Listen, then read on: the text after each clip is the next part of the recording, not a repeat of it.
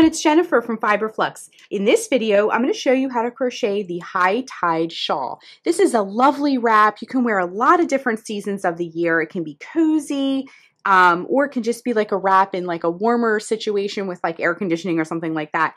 We're going to be using some really basic stitches to create this nice stitch sequence. Some single crochets, double crochets, and some chains are all you'll need to know. If you don't know any of those stitches, we are going to go through each one of them together, and that will make a beautiful wrap that you can wear year-round.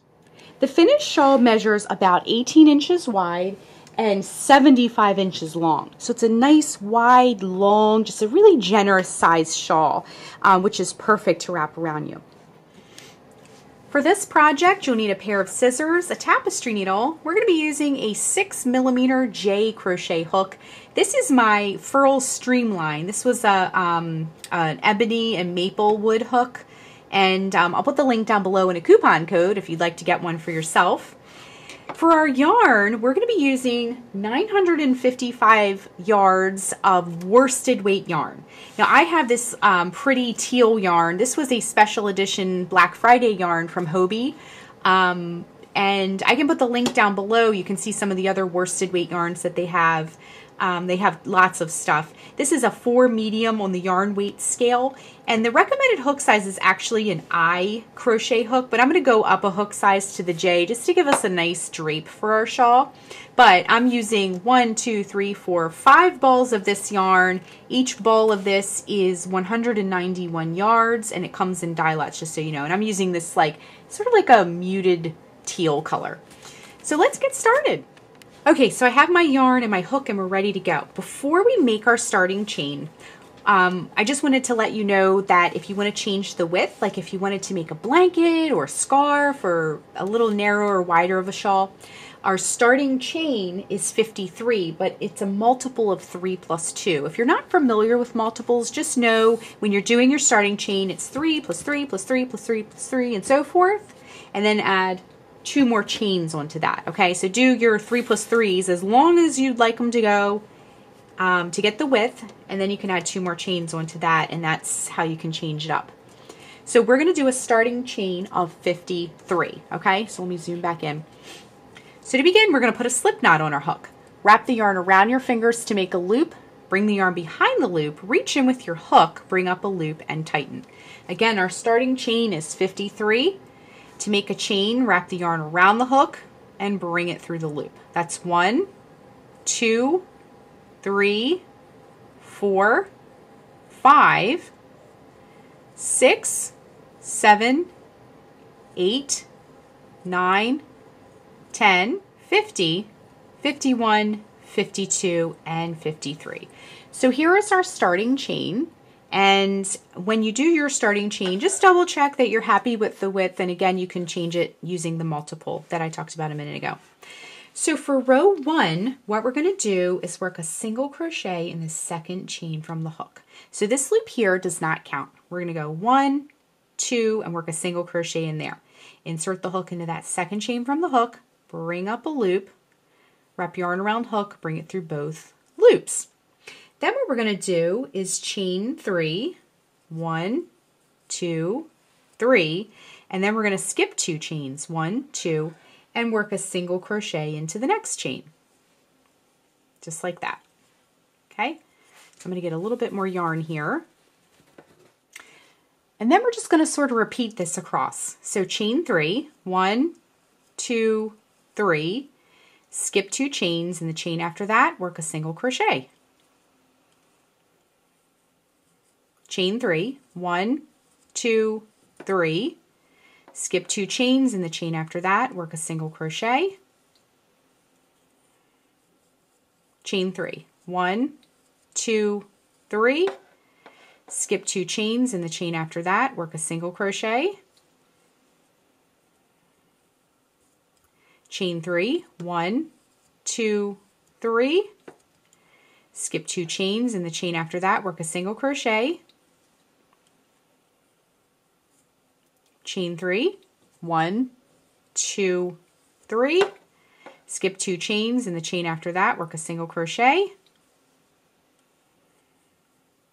Chain 3, 1, 2, 3, skip 2 chains, in the chain after that, work a single crochet, and we're just doing this all the way across.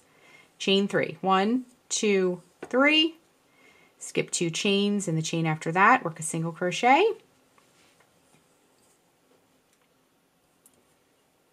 chain 3, 1, 2, 3, skip 2 chains, in the chain after that, work a single crochet, chain 3, 1, 2, 3, skip 2 chains, in the chain after that, work a single crochet,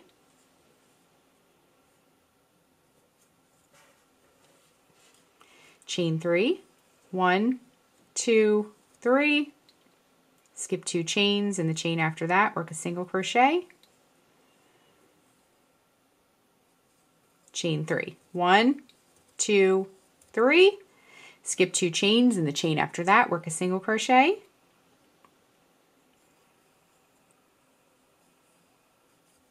chain 3, 1, 2, 3, skip 2 chains, in the chain after that, work a single crochet. I'm going to just grab a little bit more yarn here. Chain 3, 1, 2, 3, skip 2 chains, work a single crochet in the chain after that.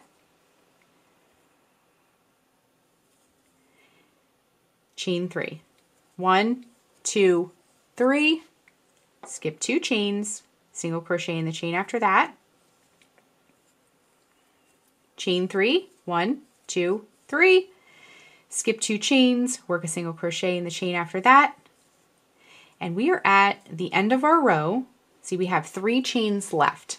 So what we're going to do to finish off the row is the same thing we've been doing. Chain 3, 1, 2, 3, skip 2 chains, and in that very last chain, work a single crochet. So row 1 is complete. Now row 1 is the only row where we're going to be counting and skipping and things like that. Now let me just zoom out a little bit. You can see row 1 is a series of loops, if you will. So let me just, if you did the same starting chain as me, I just wanted to show you, we have 1, 2, 3, 4, 5, 6, 7, 8, 9, 10, 11, 12, 13, 14, 15, 16, 17 loops across, just so you know, to keep you on track. All right, let's move on to row 2 next. Let me grab my hook. So for row 2, what we're going to do is, let me just grab some yarn so we can get through this row too. So for row 2, what we need to do is chain 3, and let me zoom back in so you can see. Chain 3, 1, 2, 3, and we're going to turn our work. Now this chain 3 we did counts as a double crochet. We're going to work in that single crochet from the previous row that we ended on. We're going to work a double crochet into that single crochet, okay? So work a double crochet. Actually, let me back up. To make a double crochet, if you're not familiar, wrap the yarn around the hook, insert it into that stitch, that single crochet from the previous row, bring up a loop. You'll have 3 loops on the hook. Wrap yarn around hook, bring it through the first 2 loops, wrap yarn around hook, bring it through the last 2 loops. Then what we're going to do is work a single crochet into this chain 3 space. The chain 3 space is just this big loop here, okay, that we did by making the chain 3. So we'll go right in there and work a single crochet into that chain 3 space. And then what we're going to do is work 3 double crochets in that single crochet. So in between these chain 3 spaces, remember we did a single crochet. So into that single crochet, we're going to work 3 double crochets. And those are going to make some lovely little open fans. 1, 2, and 3, just like that. Okay? Now hop over to that next chain 3 space, work a single crochet in that. Go to that single crochet in between those chain 3 spaces and work 3 double crochet. 1, 2, and 3. All right, let me get a little bit more yarn because my yarn ball is kind of creeping over here. All right, work a single crochet into that chain 3 space. And then you can kind of see we're establishing a pattern here. We already have some cute little fans. And then we're going to, in that single crochet that you come across next, work 3 double crochets right in there. So 1, 2, and 3. Work a single crochet in the next space there, that chain 3 space, and 3 double crochet into that single crochet. 1 double crochet, 2 double crochet, and 3 double crochet. Hop over to that chain 3 space and work a single crochet, and then hop over to that single crochet and work 3 double crochet. 1, 2, and 3. It's starting to look really pretty. We're getting some lovely fans going here. We get a little bit more yarn.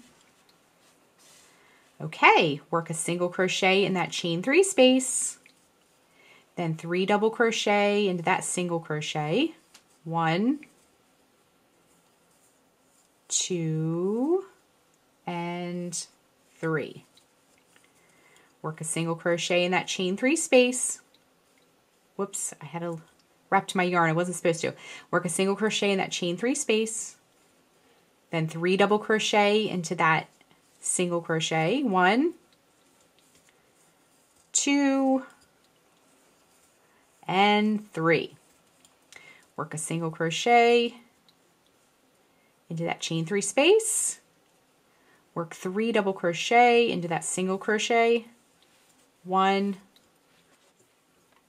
2 double crochet,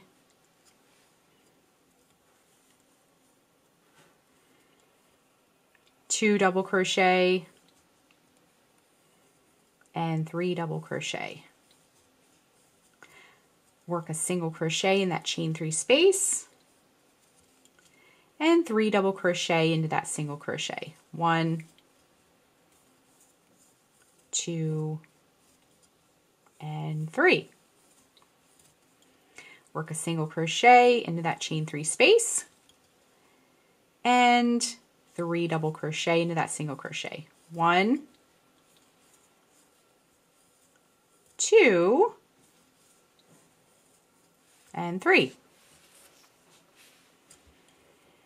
Work a single crochet into that chain 3 space and then 3 double crochet into that single crochet. 1, 2, and 3.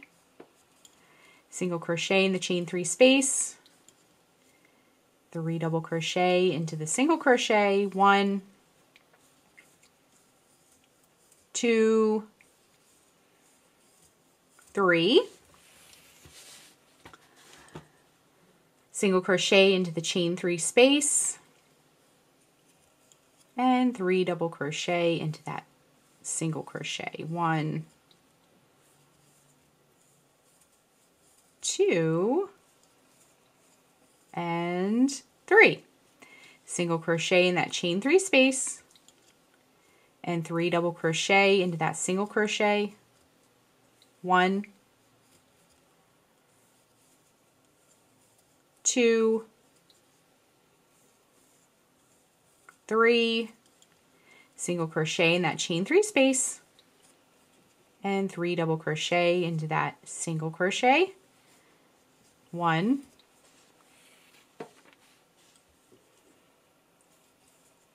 2, and 3.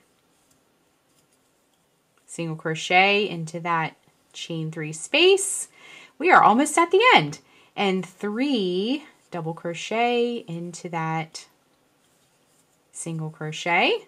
So to finish off the row, see we have one more loop here. We're going to work a single crochet right into that chain 3 space. And then at the end, you want to locate that single crochet from the previous row. It's right there at the end. You're going to work 2 double crochets into that single crochet right there, hanging out at the end of the row here. So 1 double crochet and 2 double crochet. All right, so row 2 is complete. We have a lovely start to our shawl. We have some beautiful fans, and they're going to be nice and open looking. For row 3, we're going to chain 1 and turn. Then we're going to work a single crochet into that very first double crochet from the previous row. So right in there, work a single crochet. And then we're going to chain 3. 1, 2, 3. And then we're going to work a single crochet in the centermost stitch from the next fan. So this fan that we come to, this next one, remember there were 3 double crochets. You're going to go in the very center stitch of the fan and work a single crochet. Okay, and then you're just going to do this all the way across. So let's do a few together. Chain 3, 1, 2, 3. Hop to the next fan, work a single crochet in that centermost stitch. Just like that. Chain 3, 1, 2, 3. You just get a little bit more yarn. And work a single crochet in the centermost fan. Chain 3, 1, 2, 3. Work a single crochet in that centermost fan. Chain 3, 1, 2, 3. Work a single crochet in that centermost fan. Chain 3, 1, 2, 3. Single crochet in that centermost fan. Stitch, chain 3, 1, 2, 3. Single crochet in that centermost fan. Chain 3, 1, 2, 3. Single crochet in that centermost fan. Chain 3, 1, 2, 3. We get it untwisted here. I'm all twisted up. Single crochet in that centermost fan. Chain 3, 1, 2, 3. Single crochet in that centermost fan. Chain 3, 1, 2, 3. Single crochet in the centermost fan. Chain 3, 1, 2, 3. Single crochet in the center fan here. Chain 3, 1, 2, 3. Single crochet in that centermost fan. We are zipping right along on this row. This is a pretty fast moving row here. Get some more yarn. Chain 3, 1, 2, 3. Single crochet in that centermost fan. Chain 3, 1, 2, 3. Single crochet in that centermost fan. Chain 3, 1, 2, 3. Single crochet in that centermost fan. And now we're at the end. We've run out of full size fans. This is sort of like a half fan here. To finish up the row, what you're going to do is you're going to work a single crochet in the turning chain space at the end of the row. So when we did our turning chain, it made this little space. You can sort of see it. It's like a backwards letter D. Go into that space and work a single crochet to finish off the row.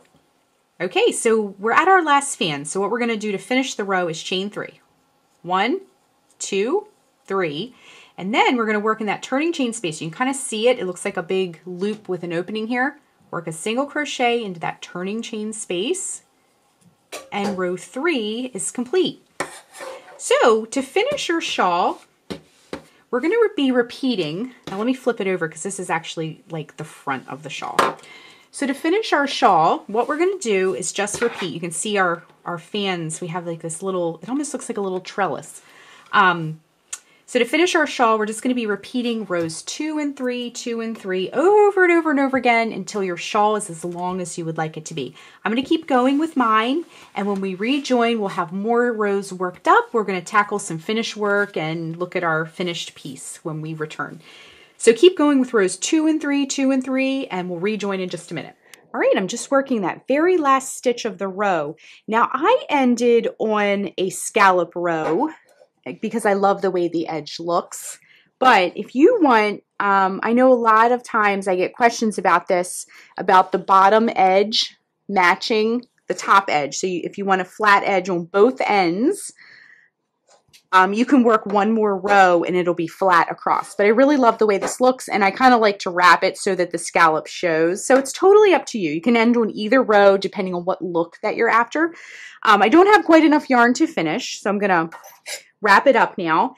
The next thing you want to do is grab your scissors, cut the yarn, and we're going to fasten off. Wrap the yarn around the hook, bring it through the loop. And then all you'll need to do is just grab your tapestry needle and weave in any ends that you have. So let's weave this one in together just to get a feel for it. And I'm going to go in the back. So our shawl has a front and a back now. This was the, when you made the scallops, the side that faced you, and then you have like a back. See how it looks a little bit more, almost like bubblier, but then you have your front. So flip it over to the back and go in with your tapestry needle. And I'm just going to go through some of these stitches here. Stay on those back loops though, so it doesn't come out to the front. And we're going to go in one direction with our tapestry needle. And then we're going to go back in the other direction here. Just like that. And then I like to go back in the other direction like that so that my tail will get locked into place. And then I'm just going to snip. Okay, so our shawl is complete. You'll want to go through and see if there's any other ends that you'll want to take care of, but our shawl looks beautiful. I have some here I got to deal with. So that is how you crochet the High Tide shawl. Thanks so much for watching, and be sure and click the subscribe button to get all the latest Fiber Flux video updates. Thanks again.